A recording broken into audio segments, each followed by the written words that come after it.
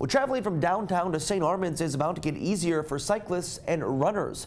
The City Commission on Monday unanimously approved improvements to the half-of-a-mile multi-use recreational trail spanning John Ringling Boulevard between the eastern foot of the Coon Key Bridge and Washington Drive that will widen sidewalks to relieve congestion and make travel along the trail safer.